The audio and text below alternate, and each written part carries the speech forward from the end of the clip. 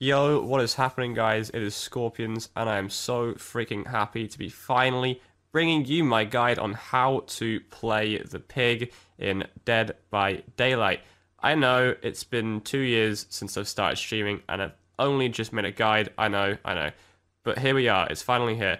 This guide is going to show you the beginnings of how to play the pig, the advanced on how to play it, where to dash, where not to dash, how to dash in certain tiles, how to use the stealth, how to trap properly. It will show you good builds, it will show you some good add-ons, and it will show you how to play against her as Survivor. So even if you don't play as her ever, you still might learn a thing or two from this video.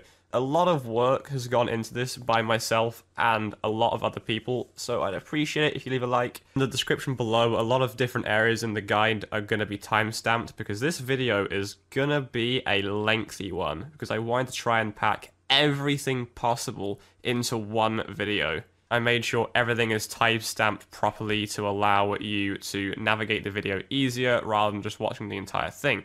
So, let's get straight into the video. So I think it'll be best to start with who she actually is and what her power actually does. So who is she? Well, she is Amanda Young from Saw. She is the 4th licensed killer added to this game. She's a 4.6, 32-meter terror radius killer. Her power is pretty complex, honestly.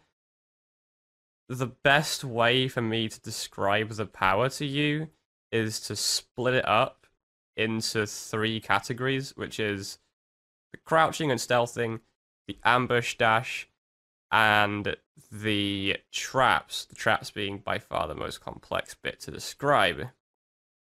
So, the crouching and stealthing is pretty simple, honestly. You press the active ability button, which is whatever it is for you, and she crouches down. Takes 1.3 seconds to crouch. Once she's crouched, her heartbeat fades down to 0. She gains the undetectable status effect, which means that she is immune to all aura reading perks. She has no red light, etc., so you can just sneak around, completely unseen. Sneak around, sneak up to gens, etc., etc. Pretty straightforward. The ambush, again, to describe is pretty straightforward, but we'll be going into this in detail a lot later. You can find that in the description where that actually is in the video. While she's crouching, she has the ability to launch herself forward in an ambush sprint, basically. Charges up for a short while, and then she lunges forward at any killer's regular lunge speed, which is 6.9 meters a second for, well, the dash is 2 seconds, so 6.9 meters for 2 seconds, and she launches herself forward with complete control over the dash, so it's very good at countering things like power loops, etc., etc. Again, we're going into that a lot later on in the video.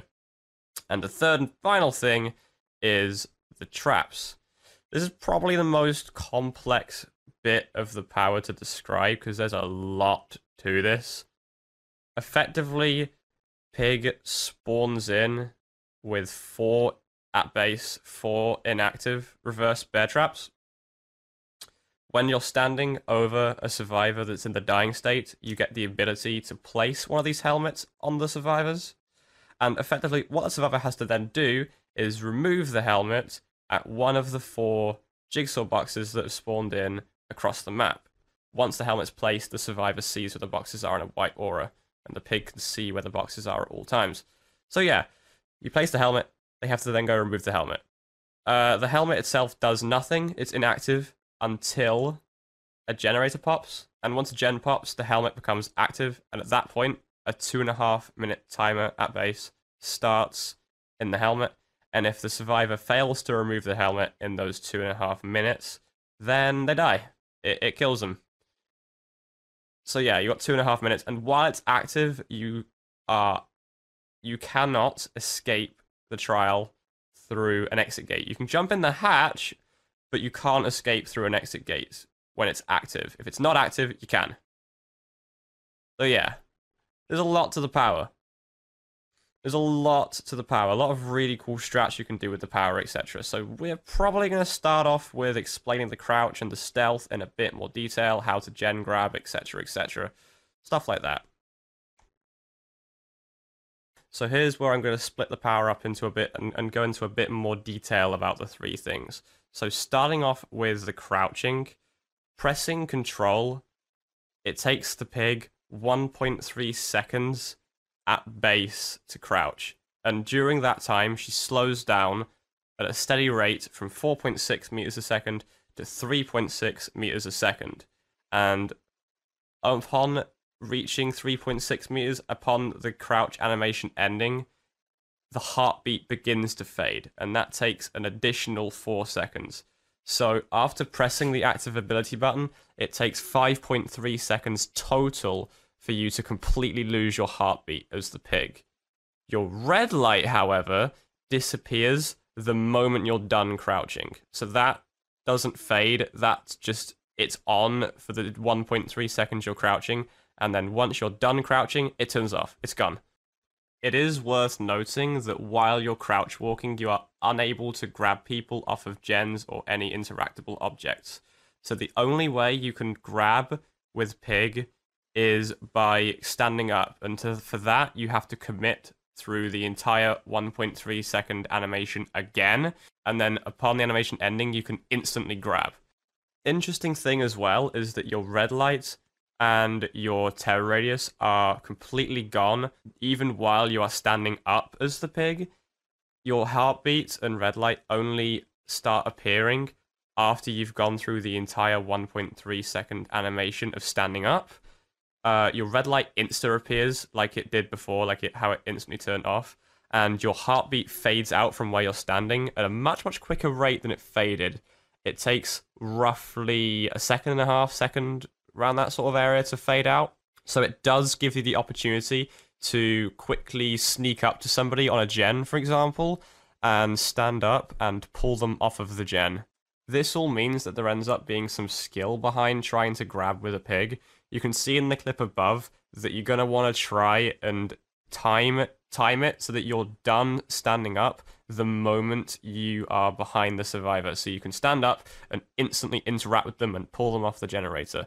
And to do that, you can see in the clip that I start standing up kind of around the corner away from them, a few meters away, so that I know by the time I'm done standing, I'm going to be right behind them and I can grab.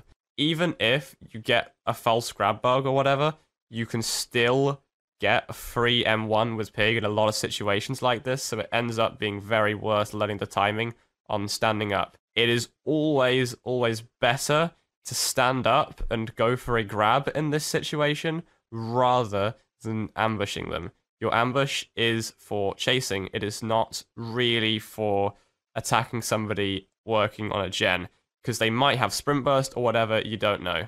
The best way to think about it is to think about the health states of the survivor. If you pull them off a generator, you effectively deal 2 health states of damage to the survivor because you grab them and you instantly put them on your shoulder. And if you mess up the grab, you will very often get the free M1. So in this situation, you either get 2 health states or you get 1 health state. If you ambush the gen instead, then you will guarantee that you're only going to get at least 1 health state. And even then, you actually might not get any because they'll hear your roar, they might have sprint burst, and if they have sprint burst, you get nothing. So you either get 1 health state or no health states by ambushing a gen, and you get 2 health states or 1 health state by going for the grab. It's always better to go for the grab. Honestly, that's kind of all there is to it with the crouching. You should be crouching a lot during chase to ambush dash, but we'll be getting into that into a lot of detail a lot later on. When you should actually crouch, as in when you should be doing it before you sneak up to the gen, is something that I'm probably going to cover in the perks area, because I want to talk about the build I use for that, and to do that, I'm going to wait until the perks area. So if you want to know about when to actually crouch to sneak up to a gen, look at the perks section in the description below. So the next thing to really talk about, to be honest, is the helmets, the traps. We've already mentioned kind of before how they kind of work, but now it's kind of talking about the strats behind the helmets and the thinking behind them. The traps, like I said before, are for slowing the game down, So you, as the pig, need to kind of think game by game at what point you actually need the game slowing down. So what I tend to do, in fact what I do almost every single game, is the first 4 people I down, I'll put a trap on their head. Because early game pressure is something you desperately need as a killer that has, well, normal movement speed. She has no way of getting from A to B quickly. So gaining early map pressure is always going to be a plus. So it's 99% of the time better to place your traps super early, first 4 you down, put the helmets on, gives you some bit of map pressure to work with, and then retain it once the helmets pop off. But, like I said, this is a game-by-game thing. So if you do find yourself in a game where the survivors are going down quite quickly at the very beginning, then sometimes it actually might be better to save your helmets for later. If you feel like it's 3 gens left and gens are popping now, you might want to start busting out some helmets at this point. But most of the time, you'll be using them when you're first down. There are some other strats when it comes to helmets, like you can specifically build for an endgame pig, which is very rare these days after the endgame change that happened a while ago. But it's still a possible thing that you can do. You can bring perks like Blood Warden, etc. like that, and you can save all of your traps to 1 gen and place your helmets on the survivors at 1 gen. This is one of those extremely high risk, high reward strats that I wouldn't really recommend you try hugely often, but like if you want to try it, it's there. Trapping at 1 gen, and then they potentially pop the last gen with the helmets on, and then once that happens, all you've got to do as killer is open the door and trigger endgame, because you're going to have 2 or 3 active helmets at that point in the end game, and that is a very hard situation for them, plus Blood Warden, etc. It's cool when it works, but it's very hard to pull off. So, going into a little bit about the numbers behind it, I said before already, it takes 2.5 minutes by default for the helmet to explode once activated. Putting a trap on the head as the pig takes 3.3 seconds, so when you interact with a dying survivor, putting a trap on their head at base, 3.3 seconds and it's on their head, and searching a saw box for a survivor takes 12 seconds at base. And again, like I said before, the helmets are RNG, but it's not strictly true. So I'm going to talk to you a little bit about how the helmets actually work. During the loading screen of the game, when you're initially loading into the match, the game actually picks the 4 saw boxes that the helmet's going to come off at. So basically, each helmet is given a key. Each key is then assigned to a random saw box. So all 4 keys could actually be in the same box, like one box could remove all 4 helmets, or they could all be in different ones, etc, etc. So the game already knows before you even trap anybody which helmet is being removed on which box. So the survivor just has to find the correct box. So rather than it being traditional RNG where it's, I don't know, a 25% chance, for example, it is actually a 0% chance in 3 of the 4 boxes, and the 4th box is an 100% chance to remove it. You could find the correct box first time, second try, third try, etc. And that's kind of how they work. And the last thing to mention is that the pig herself can see when traps are active, but she can't see the timer itself. The only way she gets an indication of how long it is until the helmet detonates is if she finds the survivor and sees the blinking light on the back of the helmet. Whereas the survivor in the HUD can actually see their own timer and see how long it takes before they die. Although you're always better as the pig to ignore people that have helmets on, because these people are actively not doing gens, they're busy doing other things. So unless the survivor literally runs into you, or they're stupid to search a saw box next to you and chase or whatever, blah blah, there's a lot of situations. But other than those situations, it's always better to leave them and not towel them and just let them do their own thing, because it's always better to pressure those without helmets on, because people with helmets are very often not doing gens. So now we get to the most important part of the guide. So far up to now, we've merely been talking more about how she works rather than how to play her as such, because there's nothing amazingly skillful to learn about the traps, and the same thing goes with the crouching. There's a little bit, obviously, with chain grabbing, etc. But this part is about the ambush. This is the part of Pig that makes her unique, makes her so fun to play as and play against. And honestly, I have a lot to say about this. So to make this easier, I'm going to split the next part of the guide up into 3 parts. This is going to allow me to properly cover everything you're going to need to do with the dash, etc. So the 3 things you need to know about as a pig when you're dashing is how to double back fake, how to moonwalk with the dash, which for this video I'm going to call moon dashing, and how to fake your dash so you bait people away from the loop by pretending to do it and then actually cancelling it. Now, before getting into those 3 components, it's most important to me to talk about how the dash itself actually works as a power, so all the numbers behind it, etc. like that, because I feel like it will build up a good foundation to be able to build from there into actually how to dash. As I've mentioned previously, Piggy has the ability to crouch down into a stealth mode, allowing her to sneak around, etc. like that. But while also in the stealth mode, you have the ability to be able to dash. Now, this dashing works very similar to a regular lunge, except it's much, much longer. And while crouching, you can charge up your ambush. Now, charging up your ambush takes 0.75 seconds to do, but you have to keep in mind that while you're charging it, you slow down from your crouch movement speed as Pig, which is 3.6 to... You slow down from 3.6 to 0. You completely stop while charging.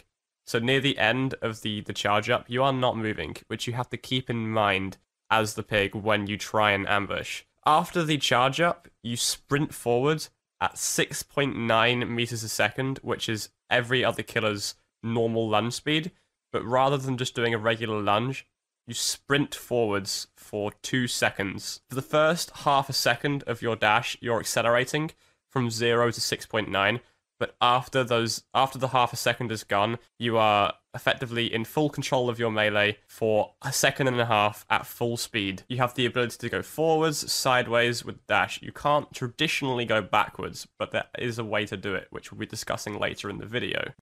Now, something else to note is that your red stain and your terror radius both return during the dash. The red light appears immediately once the dash starts, and your terror radius takes about 0.5 seconds to fully expand. The last basic thing to mention is that there's 2 audio cues surrounding the ambush. One of which is audible to both the killer and the survivor, and the second of which is only audible to the survivor. During the charge up of the dash, so there's the 3/4 of a second charge up, the Pig lets out a loud roar, both of which you as a killer can hear and you as a survivor can hear. This sound is very useful for you as a killer to be able to bait, etc., which we'll discuss later. But there's also a second sound emitted once the dash actually starts. The moment the ambush starts, a high-pitched kind of stinger noise is emitted in a 16-meter radius around the Pig, audible to only the survivors. This noise effectively lets them know you've fully committed to your dash and that you should watch out for her being nearby. If you're, for example, on a gen and you don't hear her heartbeat or whatever, this lets you know that she's nearby enough to be able to hit you with the dash. Right, now that we've discussed what the ambush is and what the ambush does, let's talk a little bit more about how you actually do it as a killer. So, like I said before, there were the 3 things. We're going to start off with talking about double back faking at a basic pallet loop. So, in a chase, as the Pig, the first thing you're going to want to do when you reach a pallet loop is to take control of the pallet.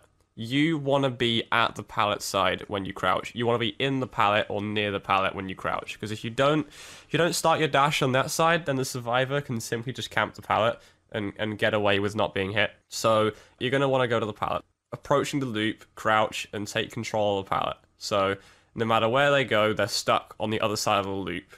And simply what you're going to do is charge your dash facing in one direction, and then near the end of the charge up, you're going to spin around and then dash in the opposite direction and kind of like troll them or debate them into thinking you're going one way when in reality you actually go the other way. If you just dashed in one direction, it wouldn't really work because the survivor runs away from you. As you can see in the picture, the survivor would run away from you and be able to run back around to the pallet. So what you do is you fake one way and you go the other way, hence double back faking. You fake one way and go the other way. So they run away from you and you end up turning around and you can cut them off the other way. This dash actually works on pretty much every single pallet loop in the game, minus a couple of exceptions, really very small amount. It works on Shack, it works on every pallet loop, although Shack we'll discuss in more detail, because, anyway, works on pretty much every single pallet loop in the entire game. There's a very, very small number of pallets in the game you can't dash on in this way. So once you get this basic double back faking down, you should be good. Naturally, this is just as basic as it comes. There's a lot more to it than this, you know, because they might run away, or... In addition to this, double back faking also kind of works when the pallet is already thrown down. So the survivor will camp one side of the pallet waiting for you to break it. What you can do is walk over to the right or the left and stand in the middle of the loop, and you can dash towards the survivor, faking that way, and then actually going the other way, and you can cut them off as they vault the pallet. Again, it's double back faking, and again, it works, and it throws people off, and it allows you to get yourself a free hit on a lot of pallets in this game. It's very, very hard to traditionally loop a good pig. You have to be very smart with it as a survivor and break away from your loops, etc. As far as double back faking is concerned, it doesn't really matter whether or not the pallet loop has got LOS blockers, line of sight blockers, or whether or not it's like Blood Lodge where it's very, very open.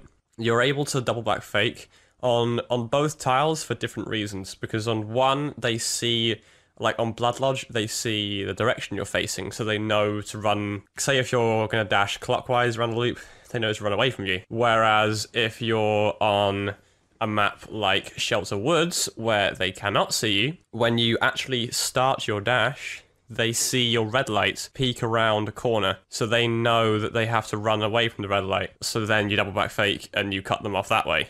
So it doesn't really matter what the loop is. It doesn't matter if they can see you, if they can't see you. You just got to make sure you take control of the pallet. Again, this all works in jungle gyms, etc. like that as well, but we'll get into the more complex tiles later in the video. For now, though, I'm keeping it basic, and I'm sticking to the basic pallet loops in the game.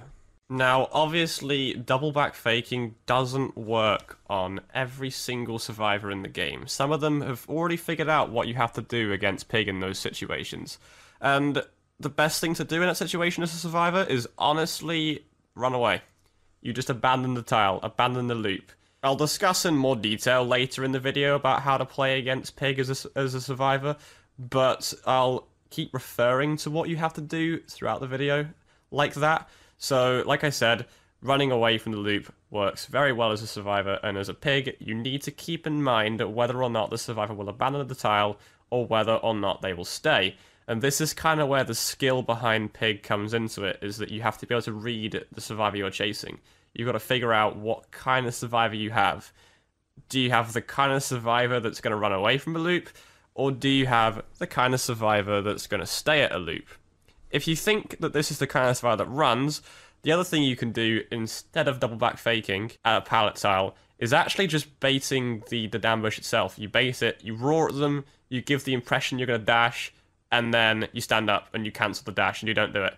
And you can very often force them into an area because you, as the pig, have the ability to decide in which direction the survivor runs away from the pallet loop.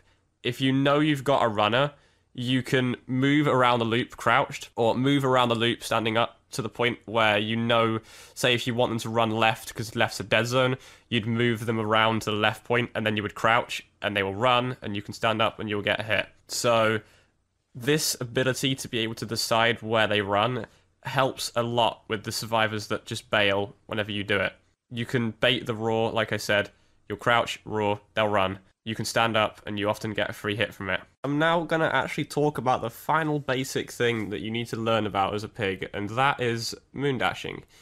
Now, as I mentioned earlier, Pig can dash forwards, she can dash left, she can dash right, but she can't dash backwards, traditionally. But the pig actually does have the ability to dash backwards. It's pretty neat and will help you a lot. And specifically, this is more aimed towards maze tiles where they can't see you, where they have a line of sight block. You moon dash, you hide your red light, and you can get a lot of hits this way. Now you might be wondering, how, Scorpionz? How do you actually moon dash? How do you actually dash backwards with Pig? Well, it's a bit weird in the sense that you actually need to be beside a building to do this. You can't actually moon dash out in the open. You have to be next to a wall.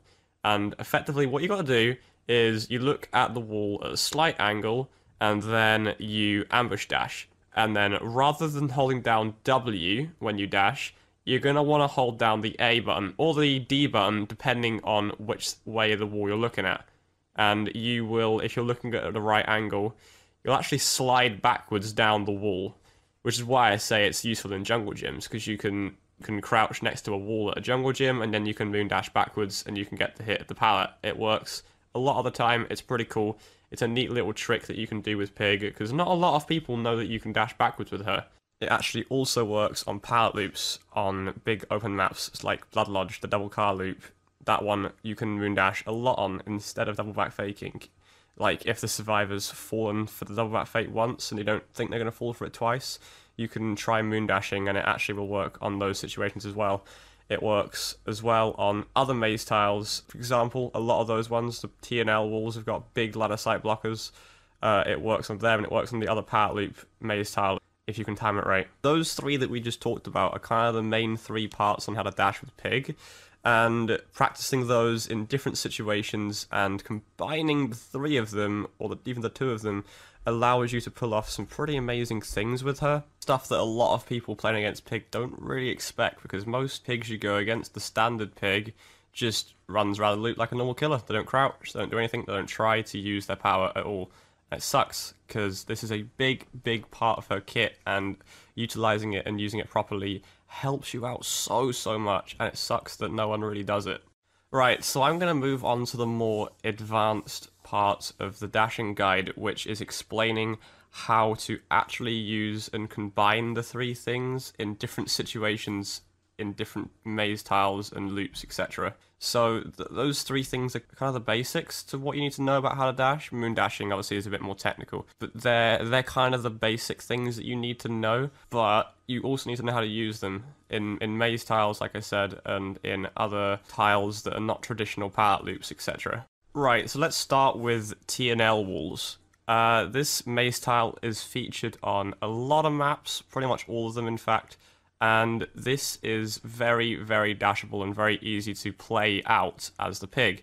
It requires using the three basic skills that you've already learned in the video, but combining them in order to pull it off. A lot of the time, it's often best to, well, first figure out what kind of survivor you're against. Are they a person that will run when you crouch, or are they a person that will stay at the tile? Typically, people will stay at maze tiles a lot more than pallet loops. Like, people will often abandon the pallet loop when you crouch, but on a maze tile, a lot of people will tend to stay.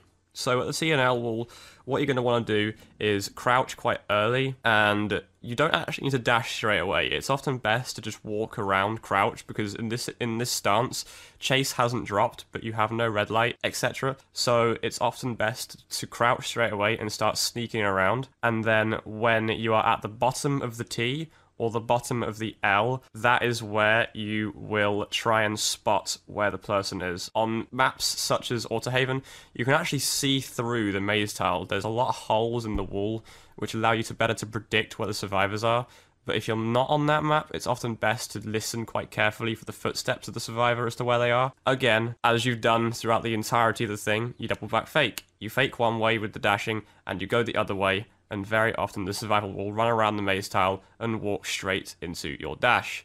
This works on the T, on the L, both of them. On the L side, you can actually also moon dash. Along the L, you crouch down by the window side, and then you moon dash backwards, and you can cut them off before they reach the window of the T. These things all work. These things are things that you can try against different sorts of survivors. Obviously, some survivors will fall for one thing, some survivors will fall for other things. In the example above, you can see that I combine crouching around, sneaking, like we talked about in the stealth and the crouching area, and then I combine that with the double back fake in order to actually get a hit on the survivor.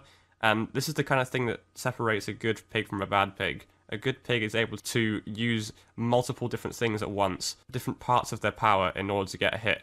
The guy couldn't see my red light, so he couldn't track where I was, and at the same time, when he did finally get a glimpse of me, he thought I was dashing one way, and then I faked around and was going the other way instead, because the chase hadn't dropped, and he couldn't hear my knife sheath away over the chase music, so he had no idea I was actually crouching, so he couldn't actually find me at all throughout the entire time, and I end up getting a free hit. Jungle gyms, etc. play out a lot like the same way, although it's often best to not actually dash at a jungle gym. It's always good to crouch here. Like, it's always good to crouch and hide your red light and sneak around, etc. But on certain tiles, certain jungle gyms, it's better to not actually dash, because very often they will just sneak past you and you just won't be able to connect the hit. But on certain tiles, in certain situations, certain scenarios against different survivors, it's actually worth it. So in the clip you see, again, I crouch, I stay crouched for a while, walking around. I'm tracking them through the Colburn Farm maze tile because that is see-through, slightly see-through, so you can see where they are. I fake one way with the dash, and I go the other way. And they end up walking straight into my dash. Specifically, if the jungle gym is spawned in this particular variation with the window on the short L wall side of the jungle gym, you can actually moon dash along the side wall. So as you see in this clip in Macmillan, I crouch down on the windows side of the jungle gym and then actually moon dash backwards and come across the area and get the hit. Because this guy saw my red light on the other side, so he cut back the other way, and he ended up running straight into my dash. And in some situations, if you time this right, or if the survivor times this wrong, you can actually get the pallet gone and get the hit. Like with a lot of things, it's because you're smaller, and it's because you have no red light.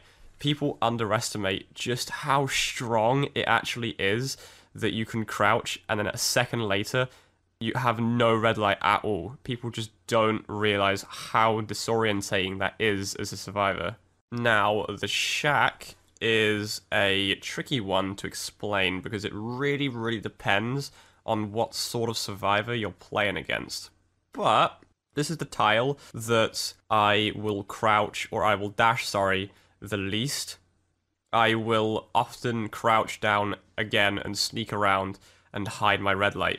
But there's only really one or two situations where I'll ever actually dash. Now, to explain how to briefly run Shack as a killer in general, it's always better for me personally to try and chase the survivor clockwise around Shack, if we're looking at it from the top down, with the window on the bottom.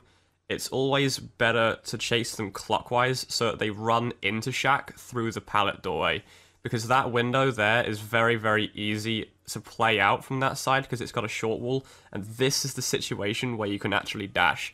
They come in through the shack, you fake going into the shack with the dash, and you cut back and go along the outside of the shack wall, and you can hit them as they vault the window. Because they see your red light going into the shack, they panic, and they vault it, and you hit them. Depending on the survivor, if they figure out you're actually going to go into shack, you can actually just not fake and commit to it. And again, you can get a hit this way, but it really depends on the survivor you're playing against. The more experience you get with Pig, the more you'll kind of learn what survivor is what and what survivor will fall for what. But if you are being forced to loop the shack counterclockwise, because again, some survivors are decent at this and they will be able to make you run the way they want. If a survivor is running counterclockwise on the shack, crouching as you go up the long wall towards the doorway, and then walking into shack and then standing up again will often cause them to fake the window rather than vault it. Because what most survivors do is they will enter shack at the locker doorway, they will look behind them to see if there's a red light, and if there is a red light, they will vault the window. So what you do as Pig is you crouch, you hide your red light, and you walk into the shack, they look behind them, they see no red light, and then they fake vaulting the window because they think you're not there. And then it turns out you're actually at the doorway, and you can very often either dash or stand up and get the hit before they reach the pallet. And if you don't get the hit, then they will have to drop the pallet, otherwise they will get hit, and you can quickly deal with Shack pallet in this way. Shack is a very fun tile to play out as Pig, and it often creates a lot of exciting mind games. A general M1 tip here for any M1 killer is that vaulting the window in Shack is your friend. I'll often vault the window 2 or 3 times to try and debate someone into getting hit, because they will run and they will not expect the 3 vaults. People never expect a double or a triple vault. So they will run around the outside of the shack, and you just vault straight into them, and you can get the hit. Survivors that are good will run all the way around the back of the shack, back down to the shack pallet side to get to be looping the way they want. In this situation, again, being a general M1 killer is your friend, they have to go into the shack, and they'll either fault or fake the window, and you can bait them out either way. Now, as I said previously, it's good to crouch and hide your red light before walking into shack, although sometimes it's actually better to just go around the front to the window side anyway, because if the survivor's smart enough to figure out what you're doing, they'll still vault the shack window, even if they can't see a red light. So in that situation, it's better to just keep walking forwards and actually go around the outside of the shack to the window. Again, with the more you play shack with Pig, the more you will kind of get to see what sort of survivor's which. It's really hard to describe a good survivor, just outright. I'll be here for hours trying to explain that. But all I could say is the more you play Pig, or the killer in general, the more you can just kind of tell. You can just sort of feel when a survivor's is decent, or when they're gonna try stuff.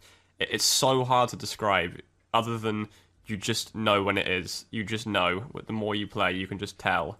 So that's what you've got to keep in mind, and that's how you know what sort of mind game you should be doing, of whether you should actually fake it, or just over-exaggerate and then go to the left, and then actually still get the hit through the window. Something I do as killer, and this is not just for Pig, this is for kind of every killer. When I personally play killer, I over-exaggerate everything I'm doing to the survivors. So, for example, running up to a T and L wall, I will make it very, very obvious to the survivor that I am cutting left, so the survivor will fake the window. And then what I actually do is, instead of cutting left, I just moonwalk on the wall and then get the hit anyway.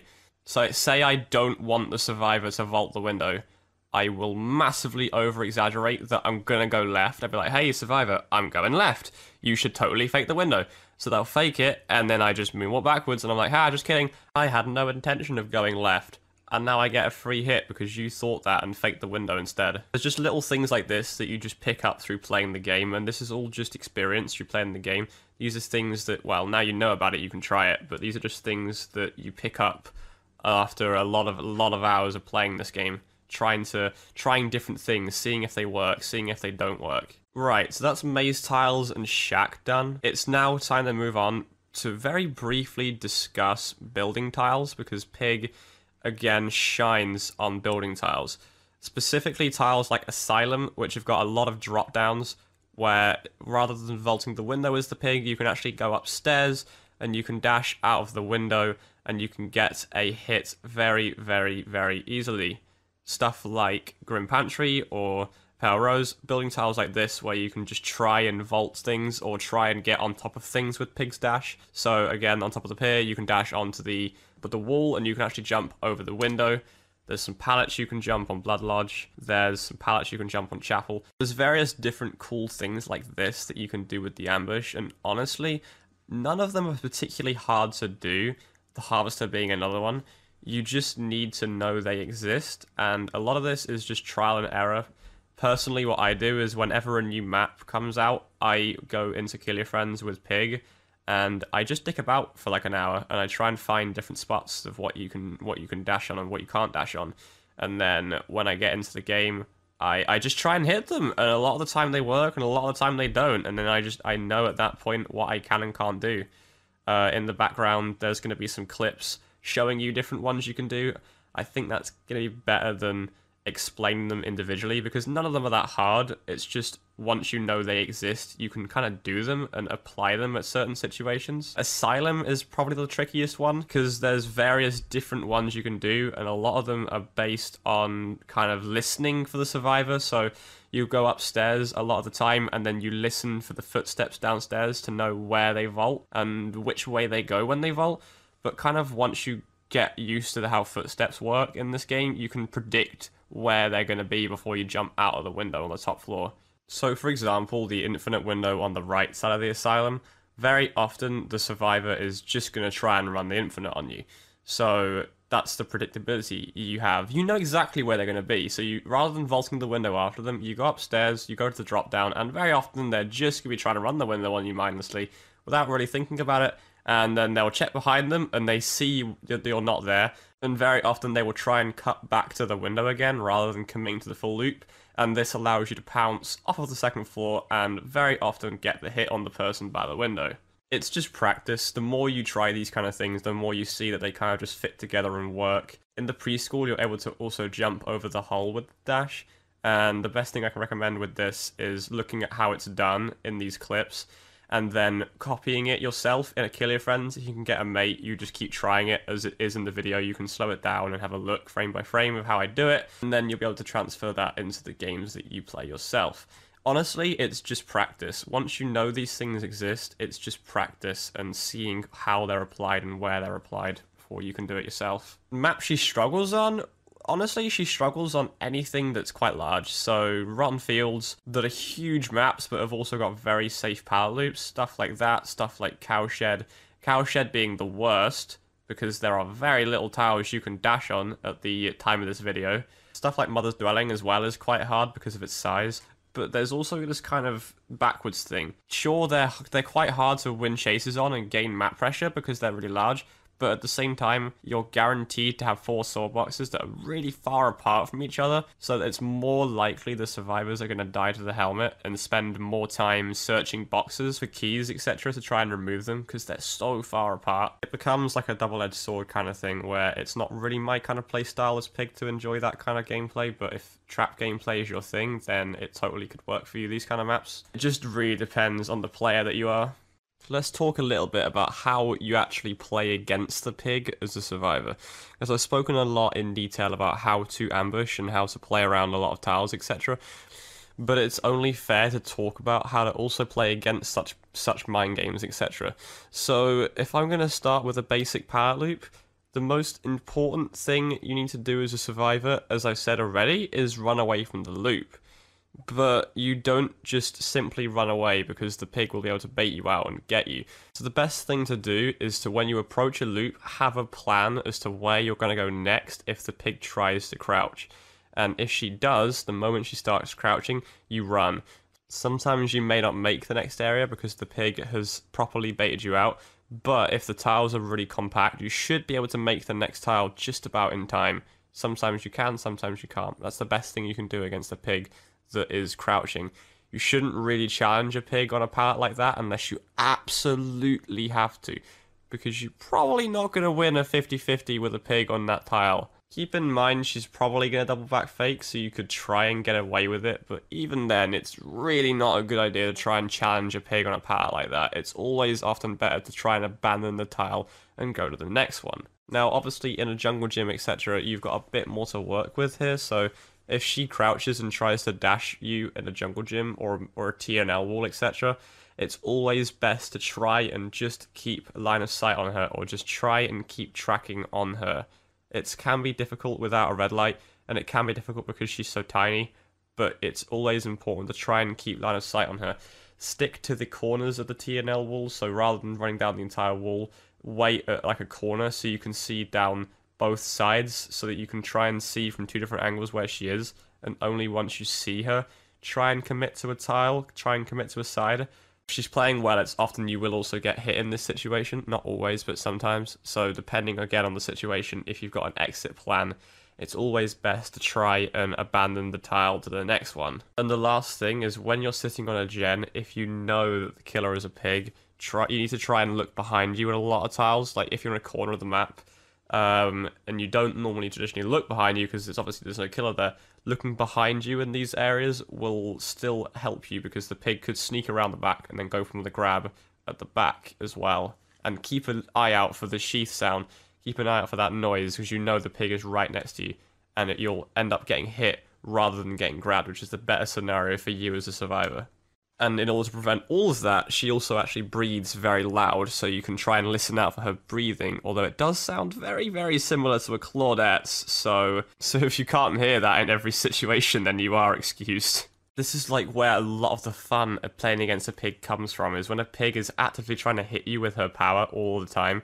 You have to be so alert as a survivor to keep constantly tracking where she is in order to keep dodging all the hits. It's honestly so fun to play against, and you can do so many cool mind games with her and against her. And this is the cool part of her that you just don't get to see that often, because a lot of people just don't use the power very often. And this is partly why her power works so well against survivors. It's because a lot of pigs don't do it. If all the pigs probably did it, a lot of survivors would dodge a lot more hits. But because so many people don't use her power at all, a lot of survivors just have no clue what to do against it, and they panic, and they end up getting hit from it. As of 5.3.0, pigs received an add-on complete rework. So in this bit here, I'm going to take you through all of the new add-ons, what they do, and the best scenarios in which to use them, which will allow you to choose them more effectively and efficiently in your builds that you're going to pick. So I'm going to start with the two add-ons that I mainly use. These two didn't change, but I want to talk about all of the add-ons she's got. Starting off with the combat strap. This is the main add-on I use with Pig. It reduces the base time to crouch by 0.3 seconds, taking it from 1.3 seconds to crouch and stand up to 1 second. So it's a second to crouch and then another second to stand up. This is a really, really good add-on, even though it seems like it's only 0.3 of a second. Like, that's a huge amount of time. Basically, what it does is it allows you to react at pallet loops quicker and more efficiently during chase. So you crouch immediately, then you can dash straight away.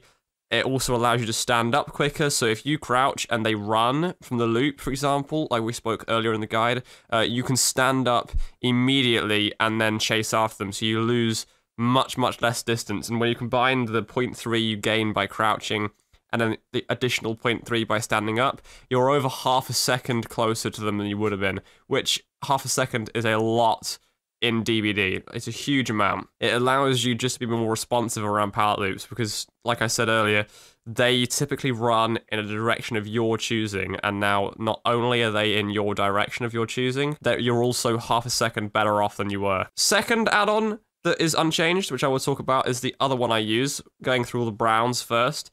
Shattered Syringe. Now this add-on reduces the cooldown of a missed dash by 25%. I personally use this over the workshop grease. However, you may not. I personally do this because it would affect muscle memory for me, because I'm used to the base charge time. So this add-on reduces, like I said, the cooldown by 25, meaning you lose less distance when missing a dash. A lot less distance, like a quarter is a huge amount to be taking off. And basically, this allows you to just take more risks with your ambush. It allows you to use it in scenarios where you're like, this might not hit, but I'm going to try it anyway, and if it benefits me, cool. If it doesn't benefit me, I recover from this faster. So basically, I use this with Combat Strap to just speed everything up that I do. The way I play is I typically just use perks that make the interactions and the animations quicker like this. So stuff like this, really good for me. Love this sort of thing. Great. Moving on to another add-on. This one is the Interlocking Razor. Now, this add-on causes deep wound on a survivor that fails a skill check on a sawbox if they're already injured. Now, this add-on is gonna combo well with another add-on that we'll get to later, but for now, I'm gonna wait on this description properly until we've covered that add-on as well, because there's a lot I want to say about both of them, but I'm going to wait until the second one shows up. Moving on to the medical file. Now, this is a really neat add-on. This increases the crouch movement speed, like when you're walking around crouched, by 6%, which allows you basically to sneak up to gens easier. So, you know, you crouch, you can sneak around faster. This is great. It also means that you can crouch around sneaking during chase. So if you're in a maze tile, a jungle gym, it's a big line of sight blocker. You can crouch. I pair this with Combat Strap as well. You can crouch. You then can sneak around 6% faster. So you can sort of close the gap between you and the survivor while crouched. And keep in mind, you've got no red light, you've got no heartbeat, no nothing when you're crouched. So they don't really know where you are unless they see you. So you can sneak around much quicker, get that line of sight blocked, get around to them, and then you can dash from this new spot to them. So it's actually really quite a nice add-on. It's brand new, and I actually really like it. I've been playing around with it a lot, having a lot of fun with it. It's not amazing, but it's a really fun add-on, really nice add-on, actually, for this combo. Great, as well. Good set of browns, apart from interlocking, you could argue, obviously. but 3 of the 4 are solid brown rarity add-ons. Right, let's move on to the yellow ones, the uncommons. Okay, so this is the workshop grease. Now, this add-on is the old videotape add-on. It increases the speed of her dash by 50%, the charge speed of her dash by 50%. So it charges up really, really, really quickly. And it also reduces the cooldown by 25%. So yes, this does stack with Shatter the Syringe if you wanted to. You could get a really fast cooldown dash if that's what you're going for in your build. It works, it stacks. I mostly pair this add-on with The Last Will, and I will talk about The Last Will in detail in a second. But it's a really, really nice add-on. It's actually really good as well. If muscle memory is not really something you care about, then it really does work nicely with the combat strap, allowing you to crouch and then dash very, very, very quickly. I can't use it because muscle memory, but if that's, if that's something that doesn't affect you, it's great. Now we move on to the Last Will. This is what I mainly pair workshop grease with. Last Will increases the speed in which you actually dash by 6%, and it incurs a 66% penalty in charge up speed. Now, this is really good. Despite the massive penalty, 6% movement speed, like running, like dash speed while you're running, is a lot. And especially when you get better with the dash, you can really catch up with people and hit them on pallet loops that you otherwise wouldn't be able to. Shack becomes much, much easier to deal with this add-on, for example. And then I stack it with the workshop grease because it reduces the 66% penalty to 16, which is negligible. And with the way that Pig works on these pallet loops, because you don't move anyway, you don't really lose distance with this penalty, despite you might think, ooh, that's a big penalty. If you stack them both together, you don't really notice the penalty. It ends up working really, really well. I cannot recommend Last Will with this add-on enough. It's insanely fun, it's insanely strong. Plenty of examples of maps where you cannot dash without this add-on on a lot of pallets. I already mentioned the Shack. There's a good few examples on the game map that you cannot dash without this add-on. There's a good few on the Pale Rose as well, and on Grim Pantry, the swamp, where you cannot dash without this combo. It's great. Very all for it. Fantastic. So, I'm going to clump a bunch of add-ons together here. We've got the Utility Blade, the Face Mask, the Slow Release Toxin, the Rusty Attachment. Now, all of these add-ons are status effect add-ons. And what that means is, when this helmet is on your head, X status effect is applied. It's either hemorrhage, mangled, exhaustion, blindness. Now, all of these add-ons, except the blindness one, have the same problem, which is it only affects them while the helmet is active. There's no lingering effect afterwards, which means that unless you're putting these helmets on specifically to tunnel them, then you're not really going to get much use out of these add-ons. Now, I suppose you could argue the mangled one will keep them injured, but add-ons like the exhausted one, for example, are simply only going to affect them if you're tunneling, and if you're tunneling a helmet as Pig, you're not really playing Pig properly, because the people with helmets on aren't going to be doing generators. They're going to be preoccupied with the saw boxes. So, honestly, I would say to avoid all of these add-ons, really. The Face Mask is the only exception, because you can get a really strong slugging build with this, especially with Third Seal. Now, that's not basic attack only. You can do some really nasty slugging builds with the Face Mask, but apart from the Face Mask, honestly, they're pretty useless, especially Utility Blade, which causes hemorrhage. And hemorrhage is a pretty bad status effect. For those of you that don't know, hemorrhage causes more bleeding. That's basically it. So it allows you to locate trapped people quicker, which is something you don't really want as Pig, honestly. So I'd honestly avoid all these, except maybe the Face Mask with your slugging build. And some of these are green rarity as well. It's just, yeah, I would avoid these if I were you. They're still not brilliant. Next, we move on to the Razor Wire. Now, this add-on is the second combo add-on for the interlocking razor, which I spoke about earlier.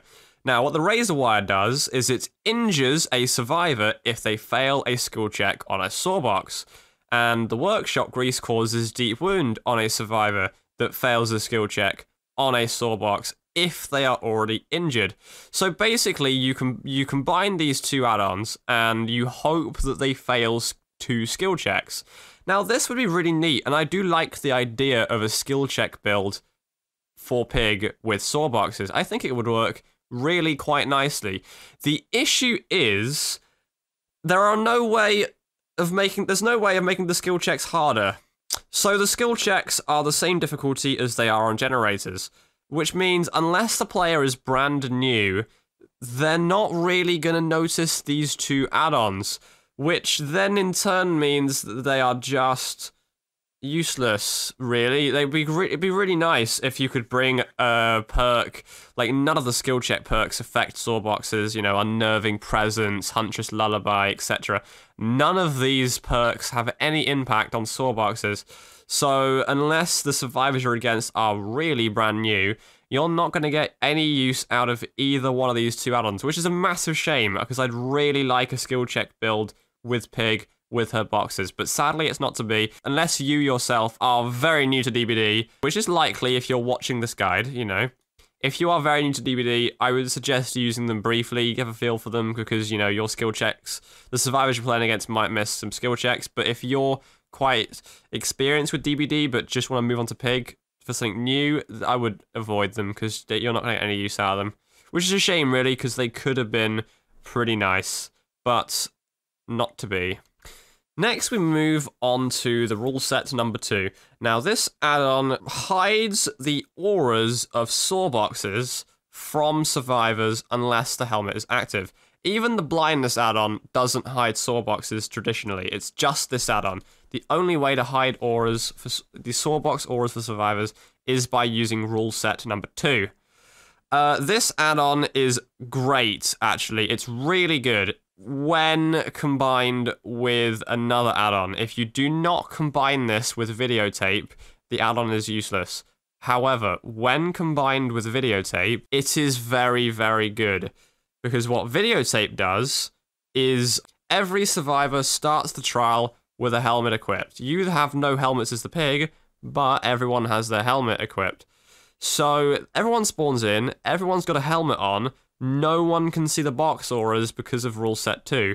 So the survivors have to run around frantically looking for the saw boxes without knowing where they are. Like, the helmets aren't active, but if they do a gen, then everyone's helmet's active and there's a mad rush. So it's actually really, really good, specifically when paired with videotape. Without that, would recommend you avoid it. But, you know, if you've got a videotape, this is a great combo to have with that add-on. Moving on to Jigsaw's annotated plan. So, the main reason you use this add-on is because it gives you a +1 helmet. Same thing with the Jigsaw sketch. However, the annotated plan knocks 10 seconds off of the helmet timer for every generator that is turned on. But it also increases the death timer by 10 seconds at default. So the timer is 2 minutes and 40 seconds with this add-on, not 2 minutes and 30. So, yeah. It's more of a niche kind of meme build. You won't really, in open play, get any use out of this. It does work in every scenario, so on a hook, it will tick down by 10. If a gen pops on, it will do it in a chase as well. There is no hiding from the gen. You can't block it as a survivor. It will tick down. You know, it will knock the 10 seconds off, I mean. There's no way of hiding from it, but it's still not massively useful. The add-on's great, though, and I highly recommend you using it, purely because it gives you +1 helmet. And +1 helmet is a lot of extra slowdown, so just for the sake of the +1 alone, it's good. It is good add-on. It's a good add-on. Next, we move on to the crate of gears and the bag of gears. Now, these two add-ons are effectively your slowdown add-ons. They increase the time it takes to search a sawbox. That's all they do. And when stacked, it's really slow. It's really slow, actually, like, unbelievably slow. So, effectively, the survivors end up wasting more time.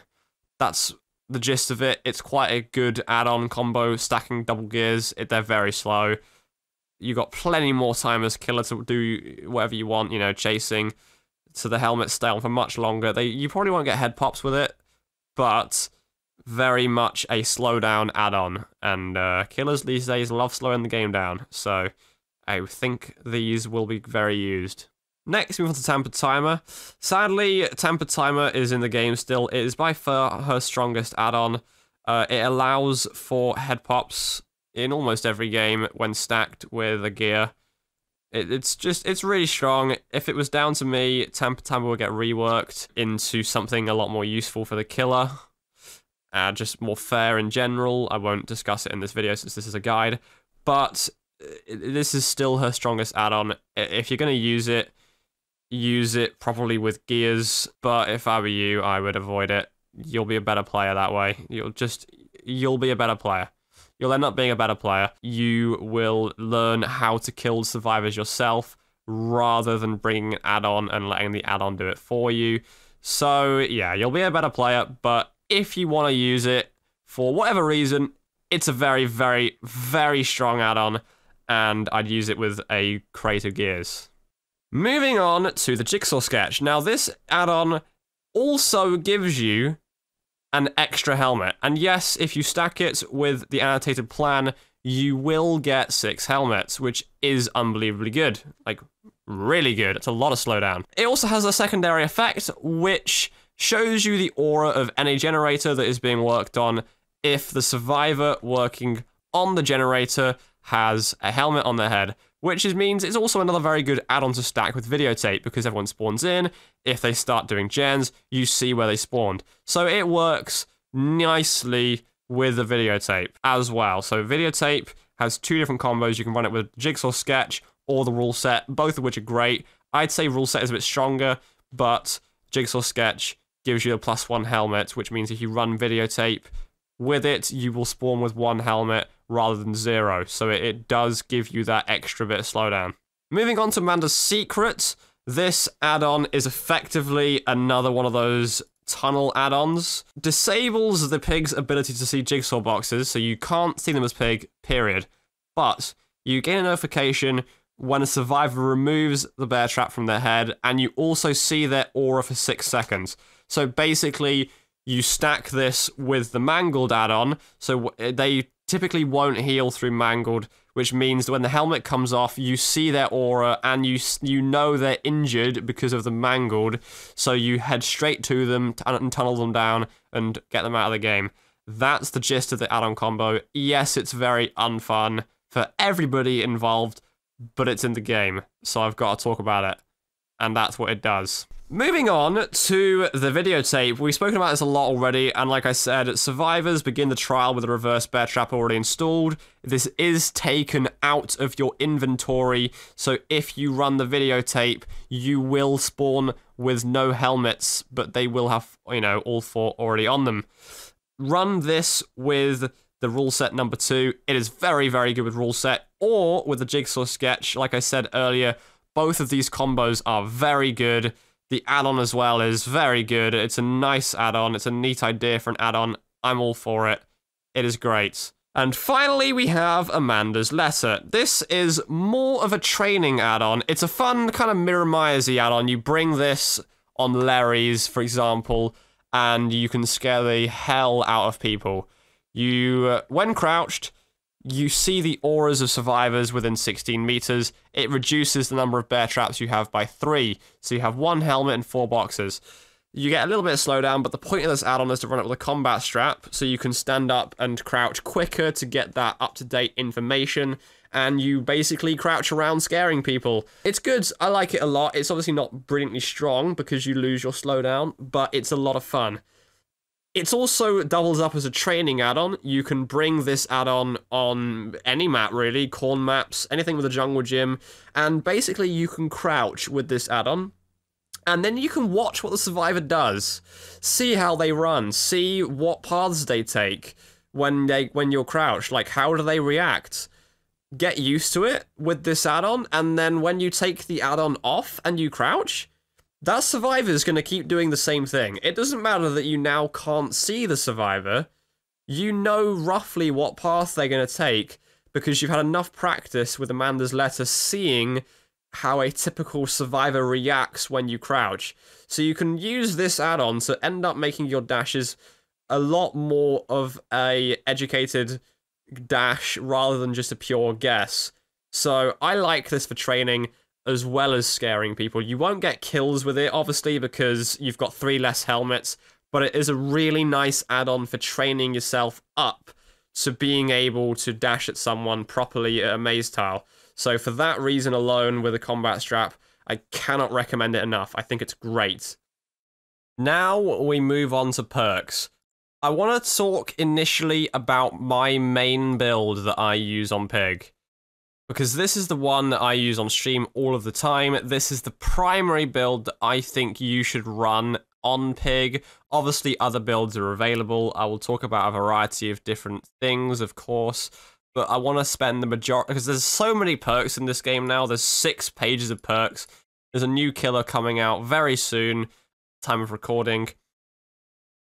The perk lineup is ever-changing, and honestly, if we sat and discussed every perk individually, we would be here all day.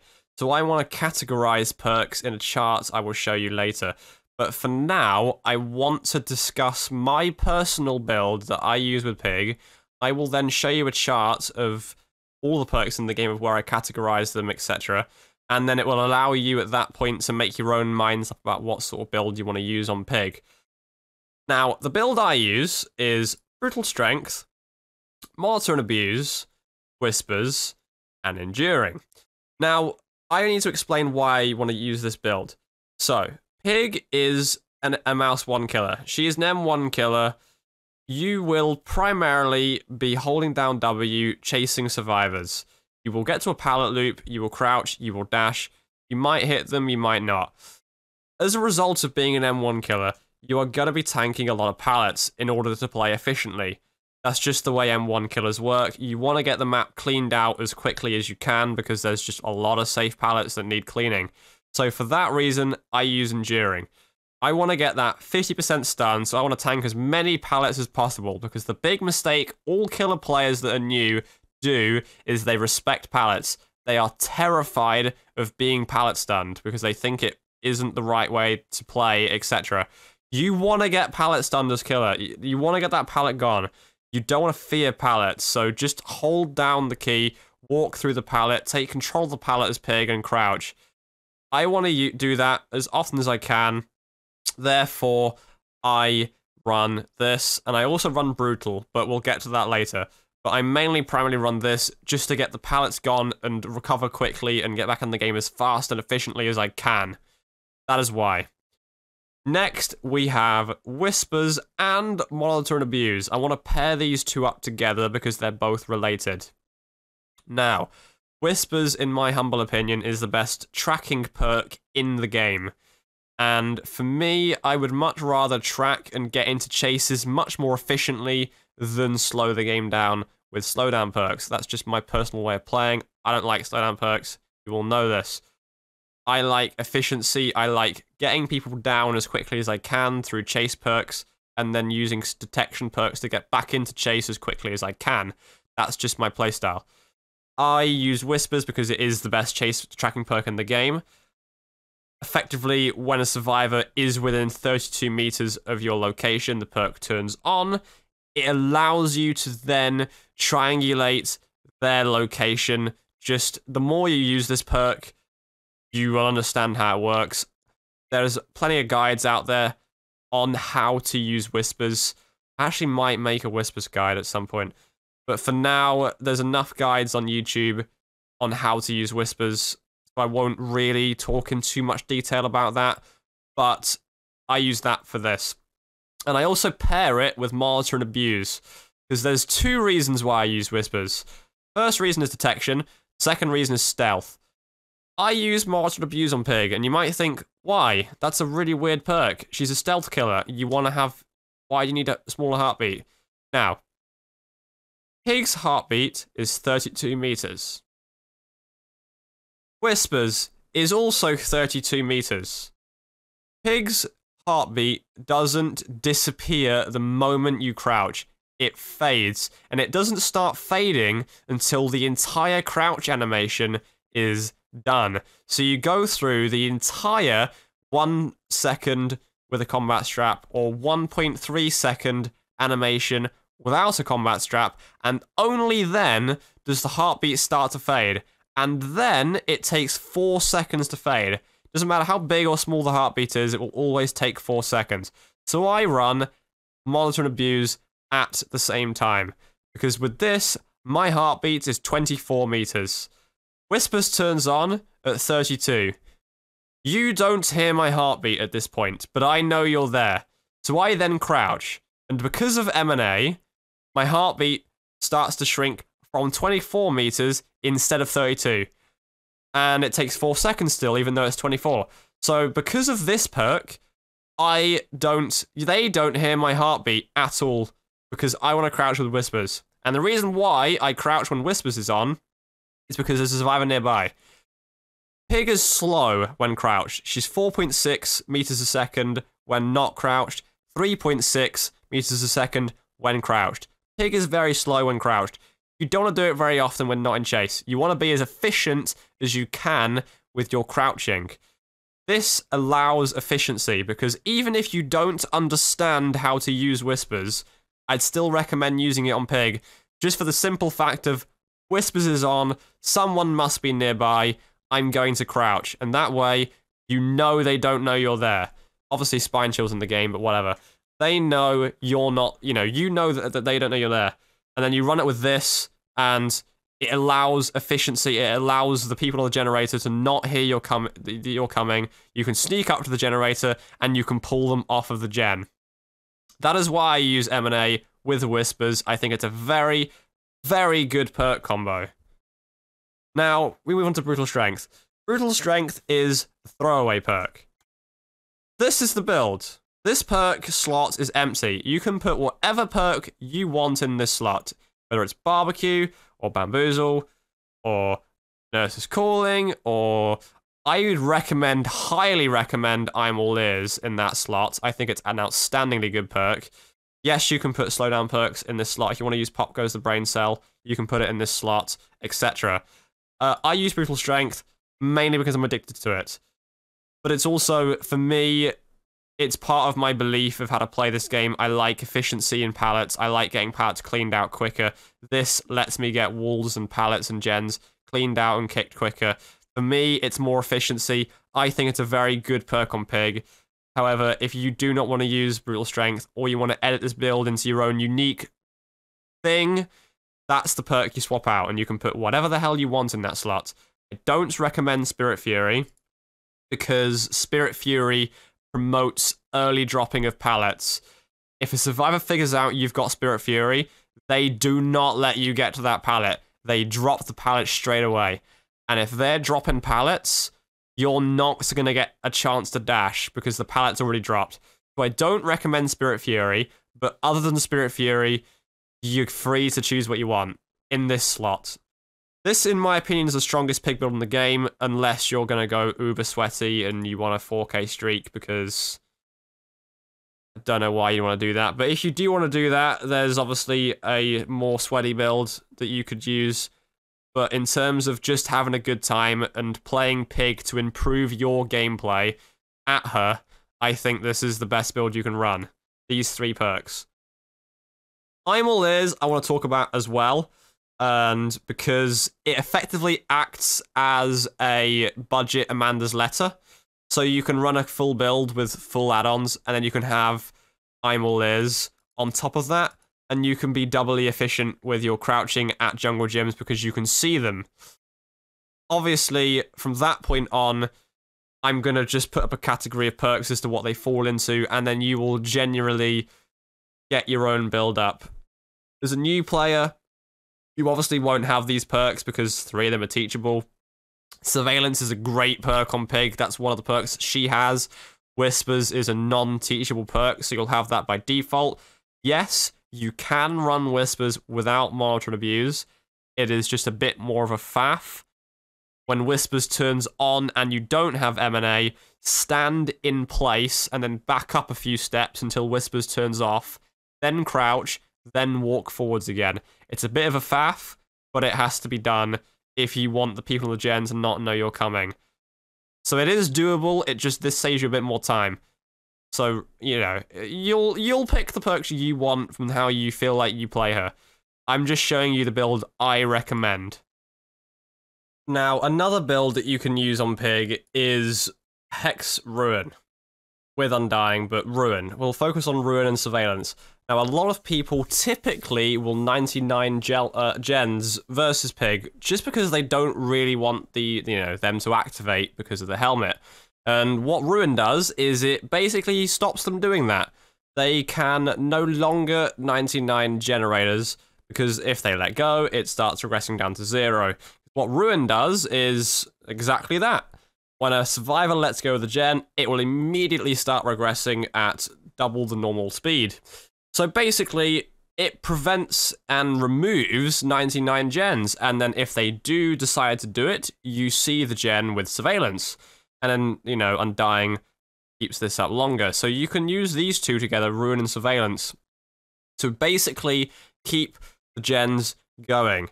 And it makes the helmets active constantly, because they cannot 99 gens to block helmets. They have to keep going. Cannot stop doing it. Another neat combo. I also want to talk a little bit about Save the Best for Last, since this is a perk I get a lot of questions about.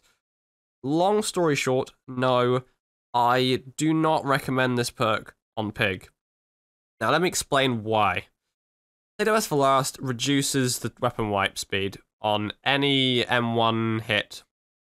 Now, here's the thing. Most of the time, you really should be dashing, and especially with the way this guide suggests that you play, you really should be dashing most of the time.